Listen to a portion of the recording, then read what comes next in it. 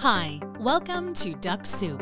In this tutorial, we're going to explain how to create drip campaigns. Open the Dux-Soup extension menu from the Chrome toolbar and make sure you have Dux-Soup Turbo installed. Then, in the menu, click on Dux Dash in the bottom right to open the Dux Dash. From the Dux Dash, click on Drip Campaigns. To create a drip campaign, click on New Campaign. Name your campaign and add a description. You can choose whether to reach out using regular LinkedIn, Sales Navigator, or Recruiter, which will keep all messages in your preferred platform. Tick the box to automatically tag LinkedIn profiles with your campaign ID when enrolling them in campaigns.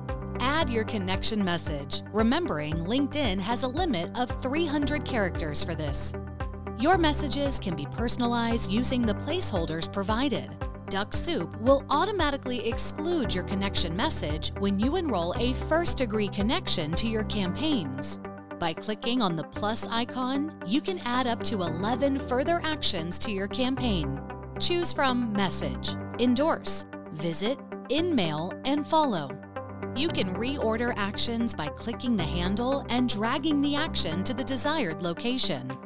Add custom time delays for each action, in days and hours from the previous action. Once you have added all your campaign actions and finished creating your messages, click Save. You can create unlimited campaigns in the Dux Dash.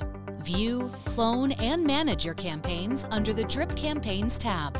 Select your preferred campaign for Dux-Soup's auto-enrollment.